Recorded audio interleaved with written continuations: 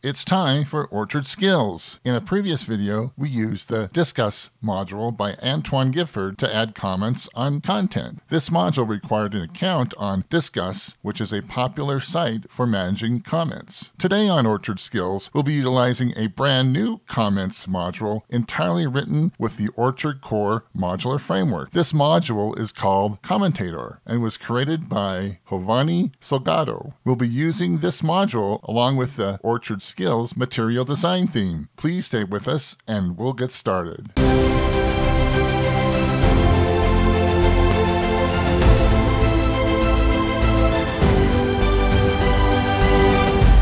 Welcome back. In order for us to get started, we'll need to clone two GitHub repositories. The first one is the Commentator, so with your favorite browser, head over to github.com/jsado10/orchardcore.commutator and click on the green code button. Select Open with GitHub Desktop, open github.desktop.exe, and then hit the clone button. Okay, great. Next, head over to Orchard Skills/orchardskills.orchardcore.material design theme, and we'll need to clone the Orchard Skills material design theme. Click on the green code button, select Open with GitHub Desktop, click on Open github.desktop.exe, and hit the blue clone button. Okay, great. Now open up two instances of File Explorer, one pointing to where you cloned the Orchard Core.commentator repository, and the other one where you cloned the Orchard Skills.orchardcore.material design theme. And let's copy the Orchard Core.commentator directory and paste it into the Orchard Skills.orchardcore.material design theme GitHub directory. Now go into the Orchard Core.commentator directory and make sure you delete the Git repository. This is critical. Go down and select delete and it's gone. Okay, great. Let's head back to the Orchard Skills.orchardcore.material design theme folder and double click on Orchard Skills.orchardcore.orchardcms.sln, which is a solution. And this will launch Visual Studio. Okay, great. So next we want to click on the solution, which is Orchard Skills.orchardcore.orchardcms. Right click, select Add Existing Project.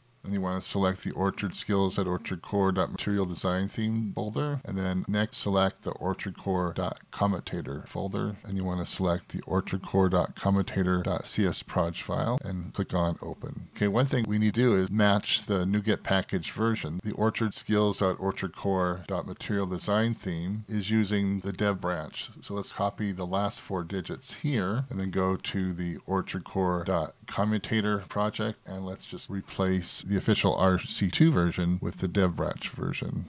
Okay, great. We want to right-click on the Orchard Skills.orchardcore.orchardcms project. We want to open up and go to Dependencies, right-click, and add project reference. And let's select Orchard Core.commentator and hit OK. Okay, great. Now let's go to the recipe. So let's click on the material design theme and click on the recipe folder and click on material design.recipe.json. Scroll down to the content management and after auto route, let's add Orchard Core.commentator. Okay, great. So next we want to modify our blog post to include comment with our blog post. So let's do a Control F and let's search for blog post. Hit enter and let's scroll down. And after the markdown part name, let's add part name commentator. Now let's search blog post again.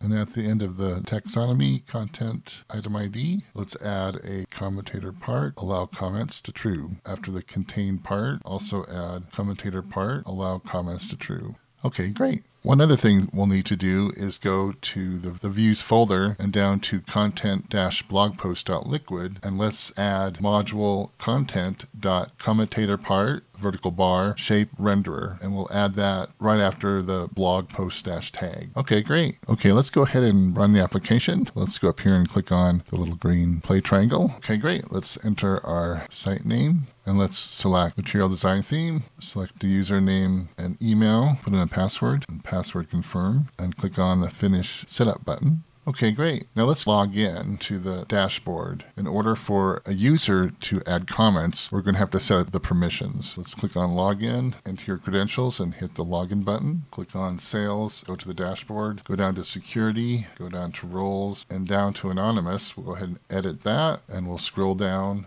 to Orchard Core.commentator feature. And here you can set post comments allow to true. So this will allow anonymous people to add comments. So that's how you would enable that feature. So let's select that, go down and hit the save, and then go to our site. Let's go ahead and log off. Now let's go to our blog post. Scroll down to a blog entry. We'll take push to start, and now let's scroll all the way down to our end of our blog post. And now you can see we have comments. So let's go ahead and enter one.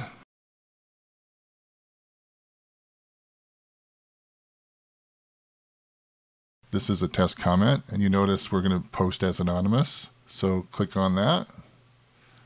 We get a dialog. Thank you. Your comment was submitted. And it shows us our comment. Isn't that slick? This is a great module. Now, if you missed or didn't understand something, that's okay. There's a detailed blog post that describes all the steps. There is also a GitHub repository with the complete source code. All this information is in the video description. If you like this video, please click on the thumbs up icon. Also, please subscribe and click on the bell icon to get a notification when I release the next video. Thank you for watching.